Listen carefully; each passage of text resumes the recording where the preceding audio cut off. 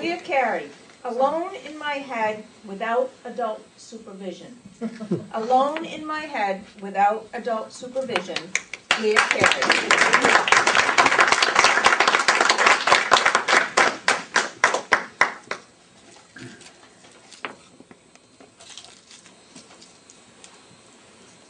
Would you give a 6-year-old your car keys and send her to the grocery store for a gallon of milk? Would you give a 6-year-old your shoebox full of receipts and ask him to do your taxes? Would you let a 6-year-old go on the most important job interview of your career? These things sound crazy. And yet, I recently realized that I had a 6-year-old running my life, and I had no idea. Madam Contest Chair, members, honored guests. Several weeks ago, I was doing a forgiveness meditation as part of a class assignment. In my meditation, a 6-year-old girl showed up. She had a long braid. She was wearing a baseball helmet. She looked really sad. This was that little girl.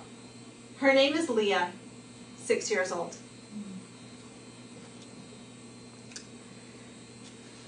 She showed up and reminded me of the day that changed her life. It was the final inning of the final game of the season for Leah's Pee Wee T-ball league.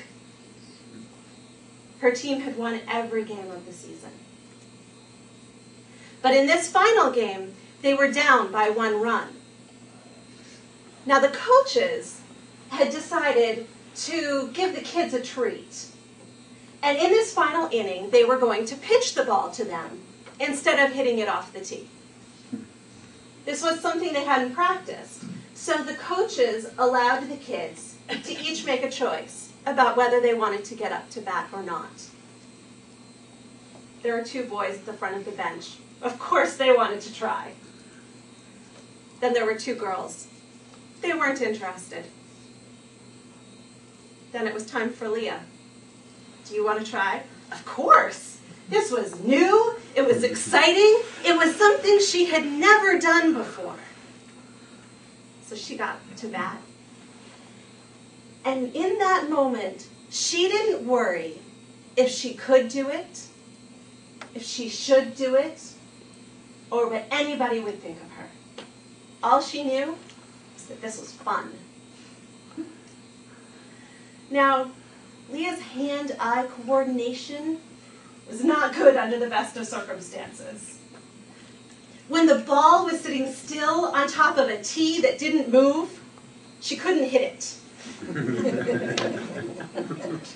So when the ball was flying through the air at her, the chances of her hitting it were not good. She didn't hit it. She made the final out of the final inning of the final game of the season. And in her 6-year-old brain, she thought, not only had she lost the game for her team, but she had ruined a perfect season. In that moment, Leah stopped taking risks. She started worrying what everyone thought about her. She stopped living her life, started just trying to get through it. So when Leah showed up in my meditation, she reminded me, she showed me, I haven't been taking risks. I have been so worried what everyone thinks about me. And I've been just trying to get through the day. Now it's time to change. So in my meditation, I imagined putting a party hat on myself. And putting a party hat on Leah. I imagined giving her a party favor, and I took one.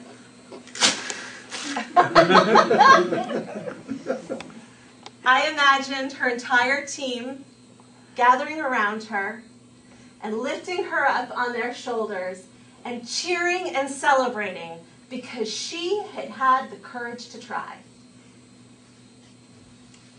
I said to her, I am so sorry for the terrible things that I thought about you and for how ashamed I was of you.